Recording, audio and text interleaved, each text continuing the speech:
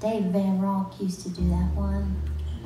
I believe it was written by Len Chandler. Dad does it too. That's where I first heard it.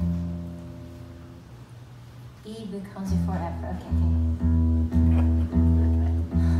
I tuned it up too high. So, all right, now it feels like an evening performance. We got the lights. I don't see you. You see me. This is the way it's supposed to be. I'm just joking. I can kind of see you too. So, I know I tried to tell myself I wasn't going to talk as much in the second half, but I'm sorry. I have a story to tell you. It was just because it was right at the beginning of the pandemic, the damn panic, right? It's like March 11th, and I'm out in California. I was on tour. Luckily I was in a beautiful part of California. I was right up in Solvang. Have you ever been to Solvang, California?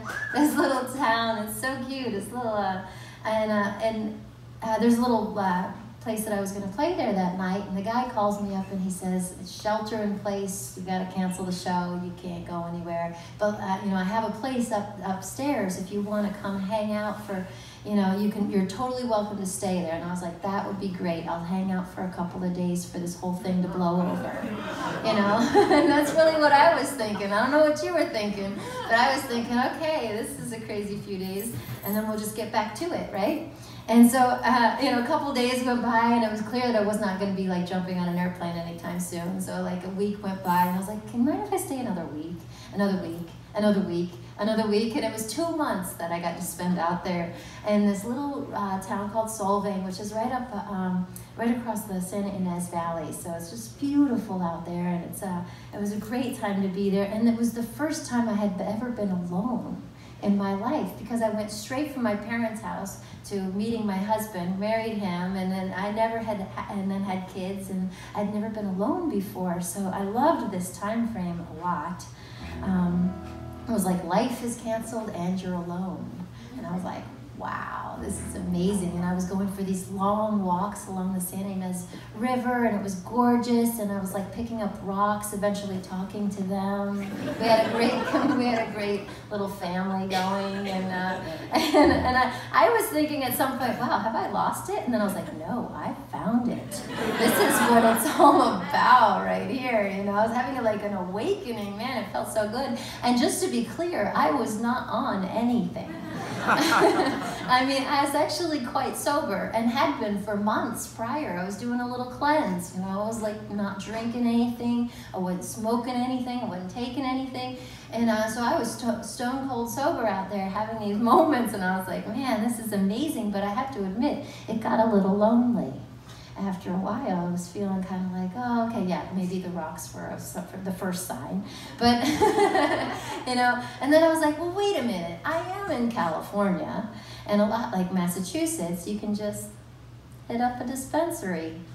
And they deliver in California. I don't know if they do that here yet, but they do. And so I had a little delivery package. And then I was like, wow, I found out something very interesting about myself. I am not lonely when I'm stoned. I just feel like I got it all right there, and I don't have to pick up the phone. That's the last thing I want to do, right?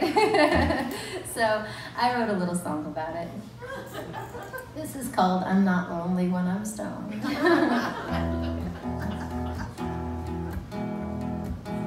Oh, I'll get it into it a little bit more, sorry.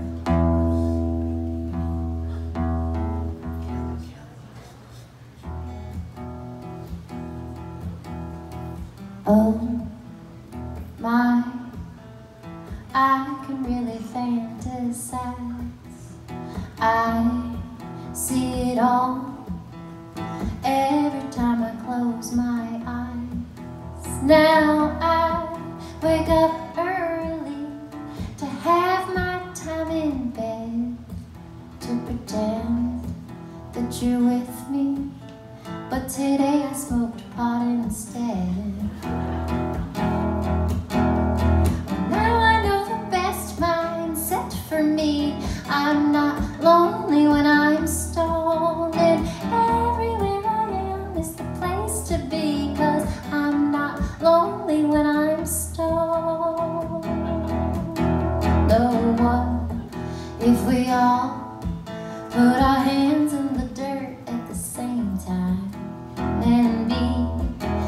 mushroom through the trees and the rocks and the vines.